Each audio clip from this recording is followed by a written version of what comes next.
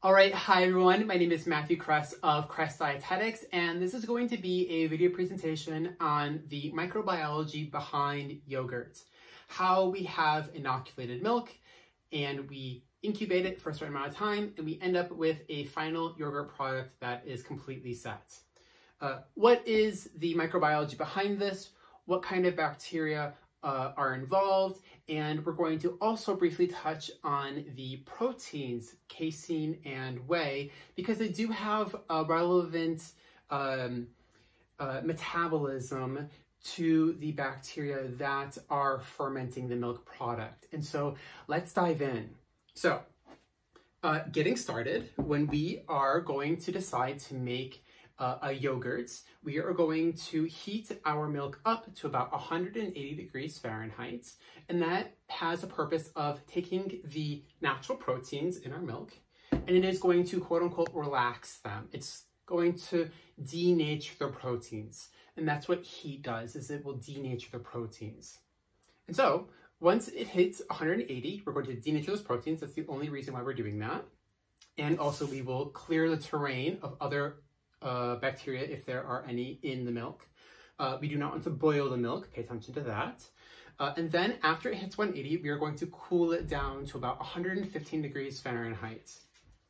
And then we are going to take a previous batch of yogurts, and we're going to use 1 teaspoon per liter or quart of milk, and we will inoculate our previous batch of yogurt into our milk that is at 115 degrees Fahrenheit. And for our Europeans, that is about 46 degrees Celsius. You can see I have a cheat sheet right here. And so when we are inoculating with our previous batch of yogurt, we are essentially introducing 2 main bacteria species in our milk. And the first species is Streptococcus Thermophilus. Second species is Lactobacillus delbrueckii bulgaricus. The subspecies is bulgaricus. Both of these bacteria are required in order for you to make yogurt. If you are trying to inoculate your milk with something other than these 2 bacteria, you are not making yogurt. Full stop. If you are trying to inoculate your milk with a probiotic that is not one of these 2, you're essentially making a different fermented milk product, which is fantastic and can be done, but it is not yogurt. So please pay attention to that terminology. There are a wonderful array of fermented milk products that exist around the world. You have kefir, and you have your yogurt, and then you have different milk ferments depending on the region that you're from. You even go into cheeses if you like, and then there are just a wide variety of options. But in order for your final product to be legally called yogurt, you must have these 2 main bacteria species in your yogurt. And these 2 species have a specific function. The first one is the Streptococcus thermophilus, and this one has a main purpose of acidifying the milk. What that means is that once your milk is at 115 and you've inoculated and you put it into your oven or your yogurt incubator, the Streptococcus thermophilus is going to act first, and it will take the milk pH, which is at about maybe a 6.5. It's very lightly acidic, your milk, and it's going to bring it down to about a 4.6. That is one of the main jobs. It's not the only job, but it is the main highlight job of the milk, of the Streptococcus thermophilus. It is just going to acidify the milk.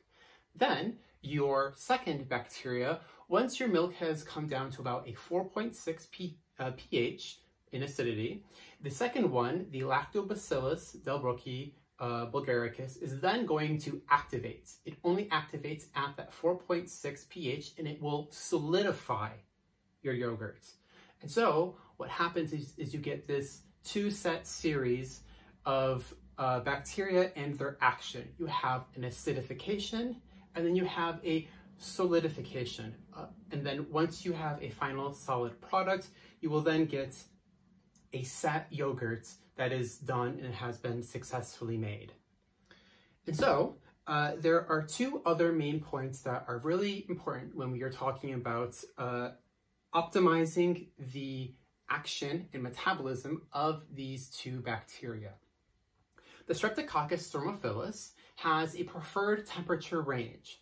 Mind you, I am saying preferred. That does not mean that it cannot ferment outside of this range. It just has a preferred range and it operates best within this range. And that range is 95 to 108 degrees Fahrenheit, which translates to 35 to 42 degrees Celsius for my non-Americans. And so you can see that you have 95 to about 108 degrees Fahrenheit for your first one.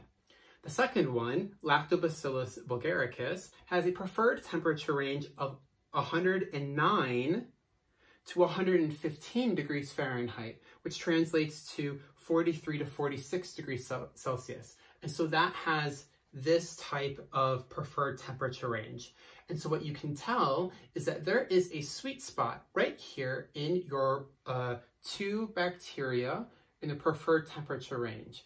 And this is very common knowledge for those who have quite a bit of experience in the yogurt fermenting community, is that about 108 degrees Fahrenheit to about 110 degrees Fahrenheit, and that would be about your 43, 44 degrees Celsius. That is the sweet spot. And I will speak more on a personal note. I have noticed through my years of making yogurts and having mastered the art of what is yogurt making, whenever I am making yogurt and my thermometer reads 108 to 110, I have never had a failed yogurt come out. I have accidentally fermented it, which means it's going a little bit too far. And in that case, if you go too far, it'll start to become maybe slightly grainy. It'll start to separate a little bit easier between the casein and the whey, but we'll talk about that a little bit later. But every single time I am in that temperature sweet spot, I always have a successful end product of my set yogurt. And so what you're going to want to pay attention to is that as you are getting started on your yogurt journey, or if you're interested on just the microbiology, you want to hit that sweet spot to make sure that you are giving your bacteria the best environment for them to thrive and create a consistent set final product. And so we are going to now move on to the next section of the video, which is more on the proteins present in your milk and yogurt. So milk, as a base, has two main proteins in it, casein and whey. Whey is very familiar for a lot of athletes because you can have a whey protein powder, and that is just milk that's been separated. The whey, which is a clear liquid, will then, if you dry that out, you will eventually get if you completely dehydrate it, you will get a whey protein powder, and that's what that is. Casein, for my language aficionados, you will see that there is a base, which is case, and then in certain languages, you see that that is a word for cheese.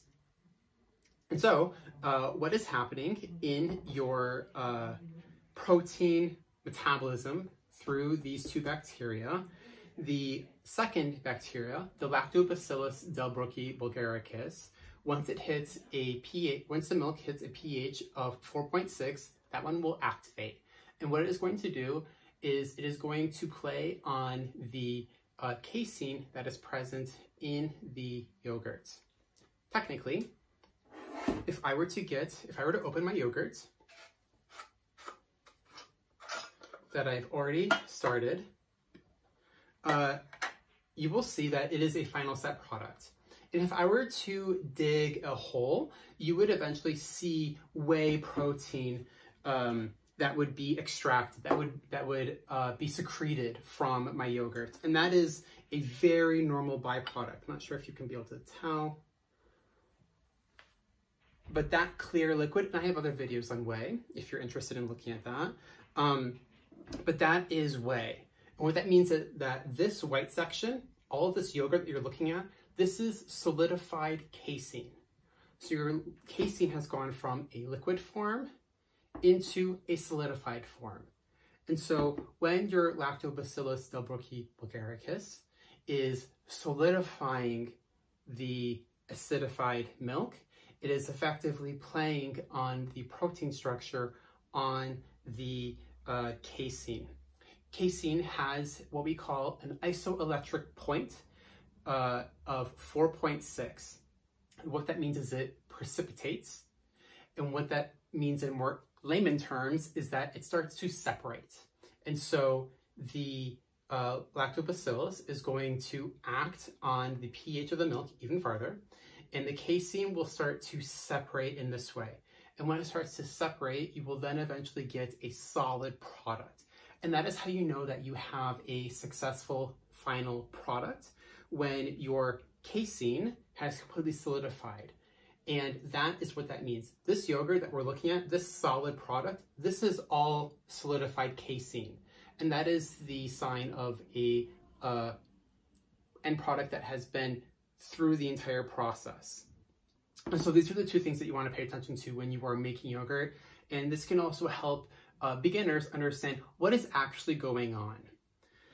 And so finally, to kind of bring it all home, if you are making yogurt and you're getting started and you find that your yogurt is not setting in the oven or yogurt incubator, and you still have a liquidy product, you may want to consider the preferred temperature range of your Lactobacillus.